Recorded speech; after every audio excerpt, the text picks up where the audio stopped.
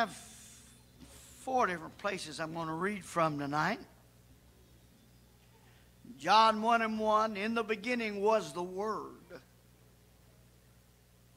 and the Word was with God, and the Word was God. The Greek word for the word there is logos. In the beginning was the logos. That means thought or plan or purpose. And the logos was with God. God's thought, his plan was with him.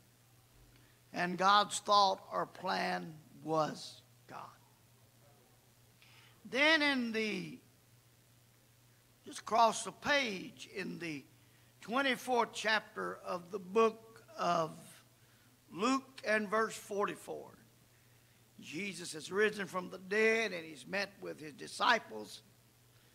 And he said unto them, these are the words which I spake unto you while I was yet with you, that all things must be fulfilled, which were written in the law of Moses and in the prophets and in the Psalms concerning me. Then look at verse 26 and 27. Ought not Christ to have suffered these things to enter into his glory? Beginning at Moses and all the prophets, he expounded unto them all the scriptures and the things concerning himself. And beginning at Moses and all the prophets, he expounded unto them in all the scriptures, that's the Old Testament scriptures, the things concerning himself. Then in John 1:45,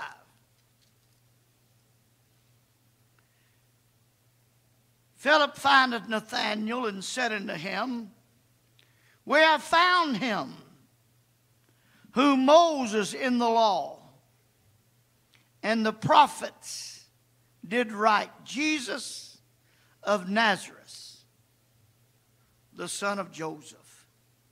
Then in John chapter 5 and verse 40, John 5 and verse 39. Search the scriptures, for in them you think you have eternal life. And these are they, the scriptures, which testify of me. I bought a book some time back. And the name of the book was Jesus, the ultimate Ology. Jesus, the ultimate Ology. And that word ology, it means study. It means study. A study of. Anthropology is the study of man. Biology is where man and life in general. Then the study of crime is criminology. The study of death is eschatology. I didn't say that quite right. Ideology is the study of ideas. Ethnology is a study of cultural heritage. Embryology is the study of embryos. Astrology is the study of the stars. Etiology is the study of causes. Paleontology is the study of human-like creatures. Paleontology is the study of ancient life through fossils. Psychology is the study of the mind and the behavior. And then pharmacology is the study of drugs. And I want to preach to you tonight for a little while, if the Lord will help me, on Jesus, the ultimate Ology. If we're going to study about anything or anybody, we ought to study about Jesus. I want to talk about Jesus-ness. Jesus-ness. When you get the N-E-S-S on as a suffix, it lets you know the cause or the condition or the quality or the state of the prefix. Sickness, silliness, stupidness, laziness, stinginess, holiness is a state of being holy. Stinginess is a state of being stingy. Sickness is a state of being sick. So I want to talk to you about Jesus-ness. Glory to God. And the passages that I've read to you on this evening, it talks about how that the prophets and Moses and all of them prophesied about him. Jesus himself said, search the scriptures, for in them you think you have eternal life. And these are they that testify of me. So if you want to help me for a little while tonight, I want to preach to you about the greatest and the most ultimate ology that ever has been or ever will be. For it had not been for the ology of Jesus, there would be no biology or any of the ologies that I am and that I gave you tonight. Jesus is the ultimate ology. I'm afraid we know too much about too many ologies and not enough about the Jesus-ology. Yeah, but if you can't explain astrology, I want to be able to understand the ology of Jesus. Amen. I may not can understand all about biology, but I do want to understand about the ology of Jesus. I may not be smart enough to comprehend psychology and the study of the human mind, but I do want to have some grasp on the ology of Jesus. Because if I understand about Jesus and all the rest of the ologies, whether I know about them or not, are really not that important. Are you going to pray with me tonight? Dear God, in Jesus' name, we ask you to help us tonight. Touch me by your Spirit. Touch me by your power. Touch me by your might. Help me somehow, in some way, to exalt you tonight, Lord. Help me to hide behind the cross, Lord. Help me not to know anything but you and the Calvary and cross and the blood, Lord. Amen. I want you to be the emphasis of my message. I want you to be the pinnacle of my message. I want you to be the theme of my preaching. I want you to be the text of my preaching. I don't want you somewhere out in the back 40, but oh Lord, but I want to talk about you. I want to preach about you. I want to sing about you. I want to think about you. And somehow, Lord, if we can talk about you enough tonight, that somehow you'll be lifted up and glorified, and the saints of God will leave here blessed, amen, and encouraged tonight. And I'll give your name the glory for it. Jesus' name we pray. Amen and amen. Turn around and tell somebody, Jesus is the ultimate ology. You may be seated. Even in the Bible we have various ologies. You got theology, which is the study of God. You got humanology, which is the study of the Spirit. You got soteriology, which is a study of salvation. You've got thanatology, which is a study of death. You got demonology, which is a study of demons.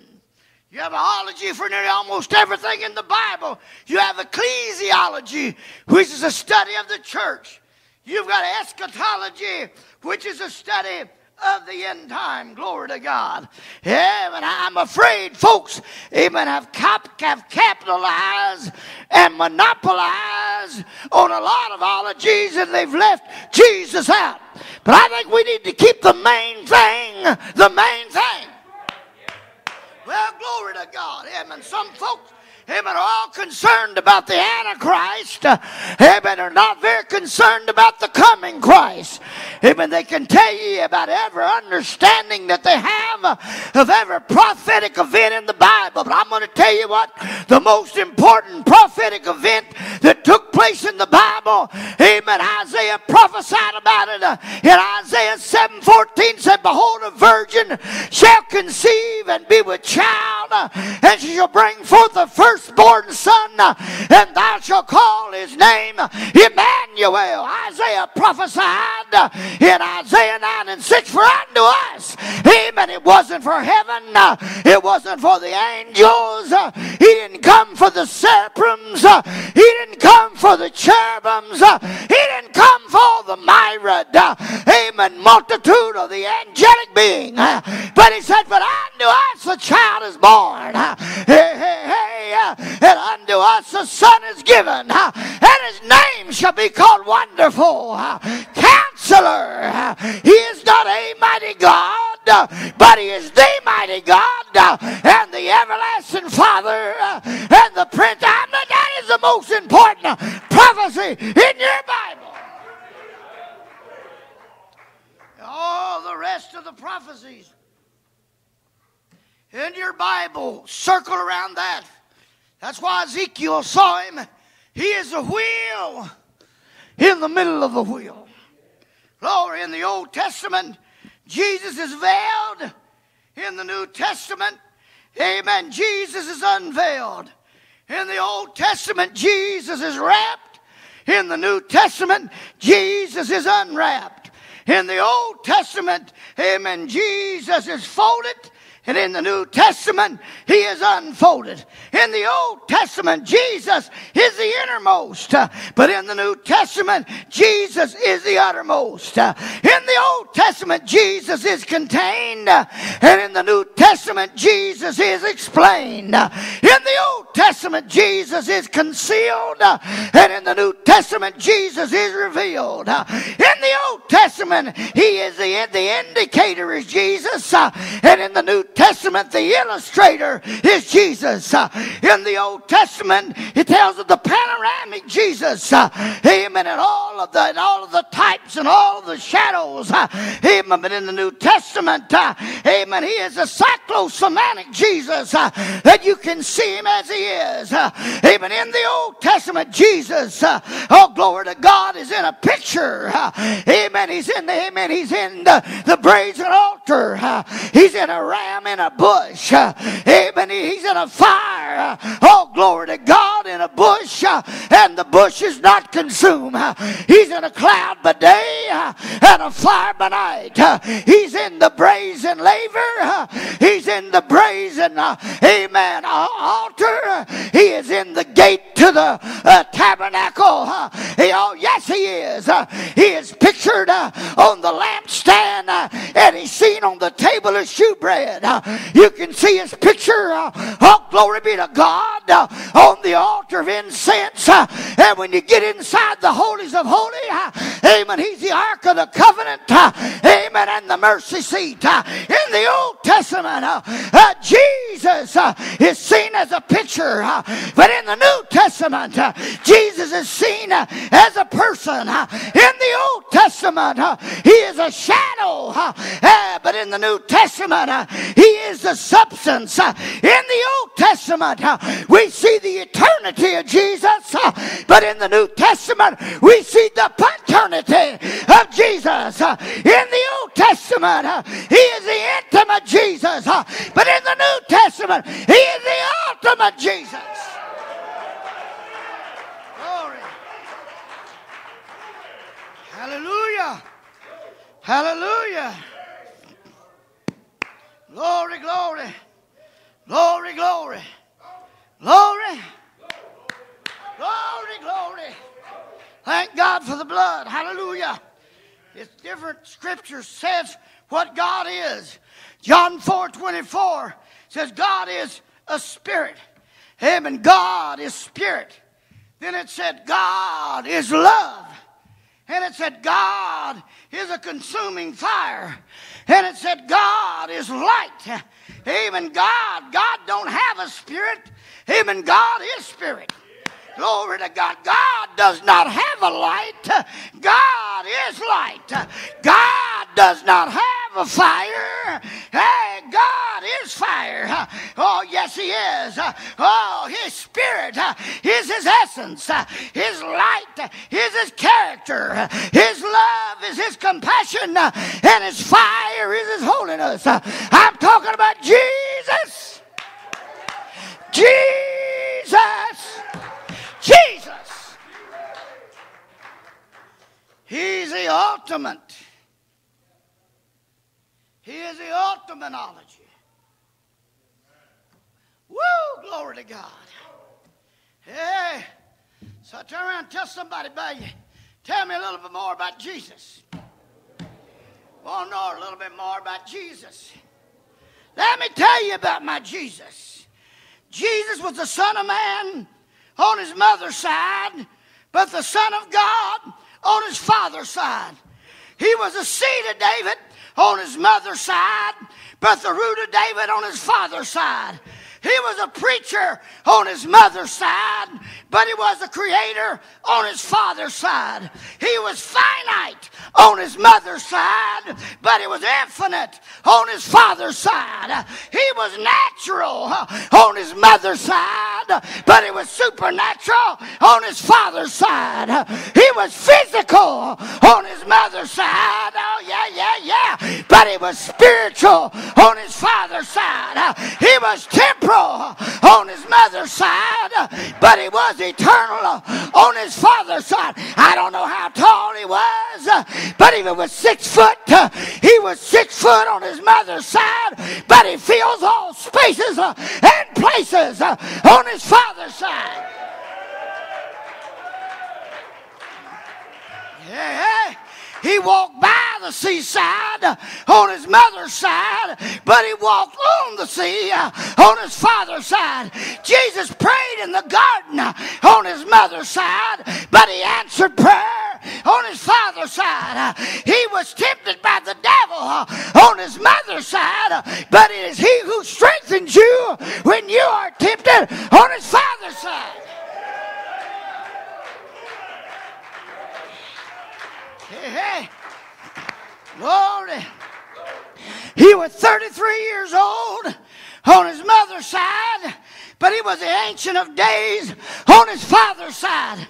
He died on the cross on His mother's side, but He rose from the dead, glory be to God, on His father's side. He took, hallelujah, oh yes He did. He got His body from His mother and from His mother's side, but He got His blood from His father's side. Amen. There on the cross, He redeemed us as Son. Hey, yeah. I'm talking about He finished the work of redemption. Can you say praise the Lord?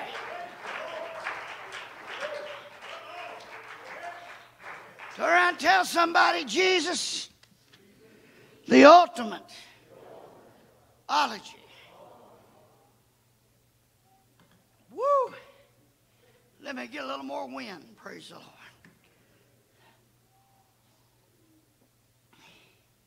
He said it was Alpha and He's Omega. Alpha and Omega. Amen. Alpha is the first letter of the Greek alphabet, and Omega is the last. Amen. In Genesis 17:1, He is the Almighty God. Amen. In Luke 1:68, He is the B. He is the blessed God. Amen. In 1 Peter 5:7, He is the C. He is the caring God. In Daniel 3:15, He is the delivering God. Amen. In Deuteronomy 33:27, He is the E. He's the eternal God. Amen. Amen. In 1 Corinthians 10:13, He is the F. He is the faithful God. Titus 2:13, He is the G. He is the great God. Oh, glory to God. Leviticus 19:2, He is the H. He is the holy God. Amen. Job 32:8, He is the I. He is the inspiring God. Exodus 20:4, He is J. He is the jealous God. Psalm 17:8, He is the K. He is the keeping God. 1 John 4:8, He is the L. He is the loving God. Amen. Isaiah 9:6, He is the M. He is the mighty God. Amen. James 5:8, He is the N. He is the nigh God. Amen. Matthew 28:18, He is the O. He is the omnipotent God. Amen. Philippians 1:6, He is the P. He is the performing God.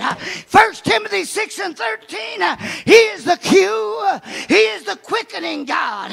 Amen. Nehemiah 9:17, He is the R. He is the ready God. Isaiah 35:4, He is the S. He is the saving God. John 17:3, He is the T. He is the true God. Woo! Hallelujah. Jeremiah 32:27, He is the U. He is the unlimited God. Amen. 1 Thessalonians 5:23, He is the V. He is the very God. St. John 5:17, He is the W. He is the working God. 2 Chronicles 16:9, He is the X. Because the eyes of the Lord go to and fro in the earth. Amen. Looking at everybody. He is that X-ray God. Why? In Matthew 27:50, He is the yielding God. And in St. John 2:17, He is the Z. He is the zealous God. Amen. Can you clap your hands?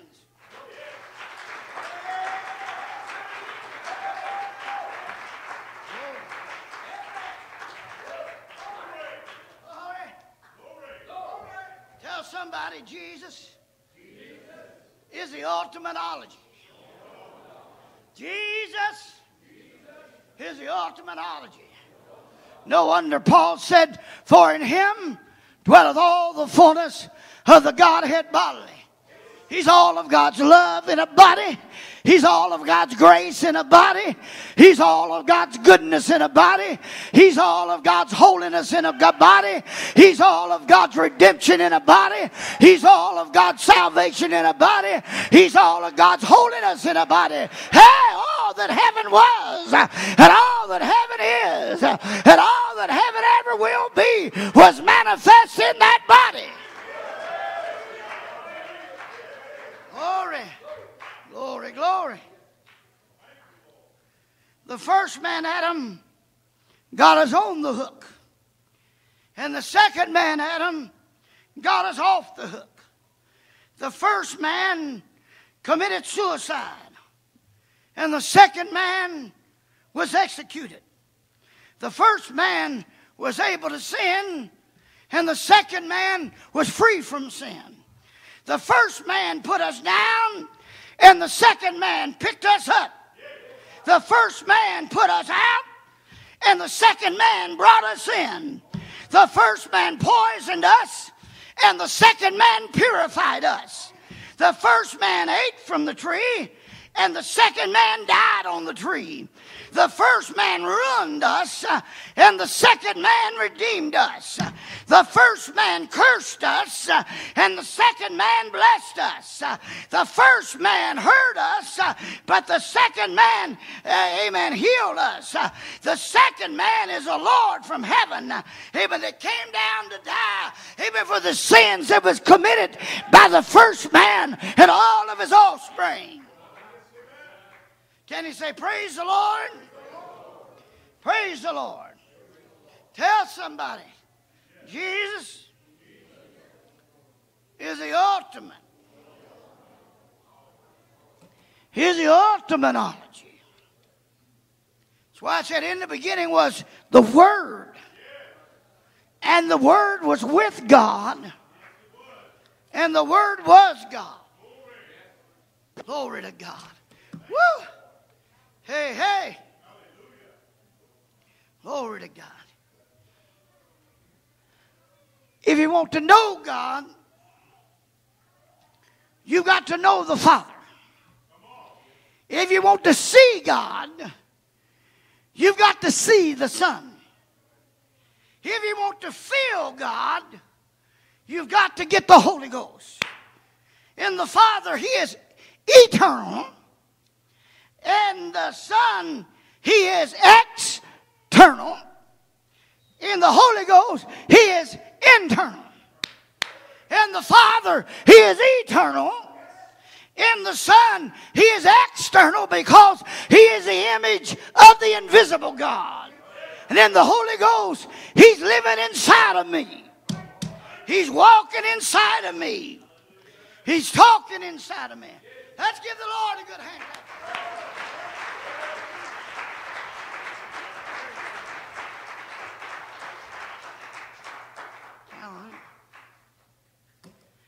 I need to be 20 pounds lighter and have my lungs that I had when I was 25. The wind that I had to preach like I want to preach this tonight. Matthew 8, 1 through 4, He was omnipotent over disease. Matthew 8 and 16, He was omnipotent over demons. Matthew 9 and 9, He was omnipotent over men. Matthew 8 and 26, He was omnipotent over nature. Amen. Glory be to God. Matthew 9, 1 through 8, He was omnipotent over sin. Matthew 9, 10 through 17, He was omnipotent over tradition. Amen. Luke 7, 14 and 15, He was omnipotent over death. John 1 and 48, He was omniscient because He knew who Nathanael was when Philip called him. And knew his name and knew what he was doing. Amen. He was omniscient because he knew the plot of Judas in John 6 and 70. Amen. He was omniscient because he knew the heart of the Pharisees in Matthew 12 and 25. Amen. He was omniscient because he knew the thoughts of the scribes in Matthew 9, 3 and 4. He was omniscient because he knew the sincerity of one scribe in John 12 and 34. Amen. In John 4 and 24, amen, he was omniscient because he knew the history of the Samaritan woman. Oh, glory to God. Amen. John 9, 46 and 47, he was omniscient because he knew the problems of his disciples. Not only was he omniscient, oh, glory to God, and not only was he omnipotent, amen, but he was also omnipresent because he said in Matthew 18 and 20, where 2 or 3 are gathered together in the midst, he said, I will be in the midst. Glory to God. He was worshiped by God. He was worshiped as God by the angels. Hebrews 1 and verse 6. He is worshiped as God by the shepherds. Luke 2 and 18. He was worshiped as God by the wise men. Matthew 2, 3 through 11. He was worshiped as God by the leopard in Matthew 8 and 2. He was worshiped by God by the ruler. Even in Matthew 9 and 18. He was worshiped as God by the Canaanite woman, Matthew 15 and 25. He was worshiped as God by a mother, Matthew 20 and 20. He was worshiped as God by a maniac, amen, Mark 5 and 6. He was worshiped as God by a man born blind, John 9 and 38. He is worshiped as God by Thomas, John 20, 28. Oh, yes, he was. Amen. He was worshiped as God by some Greeks, amen, John 12, 20 and 21. He was worshiped as God by his apostles. Matthew 14 and 33 and 28 and 9. Glory to God. As God, he forgave sin. Mark 2, verse 5. As God, he judges. John 5 and 22. As God, he saves. Amen. Matthew 18:11. Stephen called him God.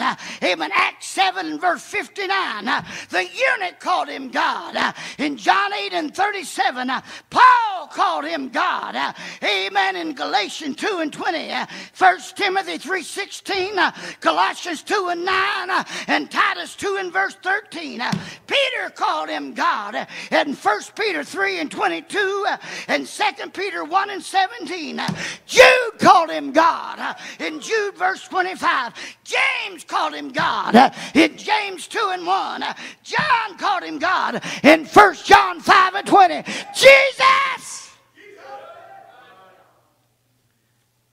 is the ultimate ology. Well, glory.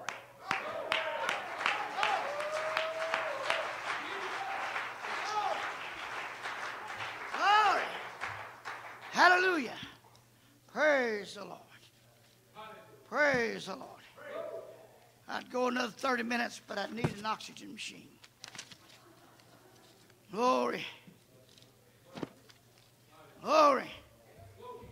Glory. Hallelujah. Can I sing an old Kentucky song?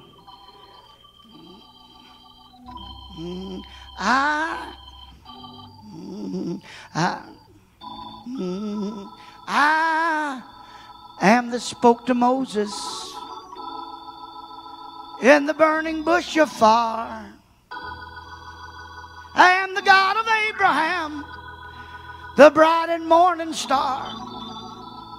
I am the rose of Sharon, the beginning from whence I came. I am the creator, but Jesus is my name. Oh, who do you say I am? From whence do you say I came? Do you know the Father? Can you tell his name? In Jesus dwells the fullness of the Godhead, don't you see? Jesus is the great I am. The Lord of Lords is he. I was before Abraham. He rejoiced to see my day. When Jesus spoke these precious words, they wanted to stone him right away. Why do you stone me, Jesus said, in a holy, sweet command? Because you say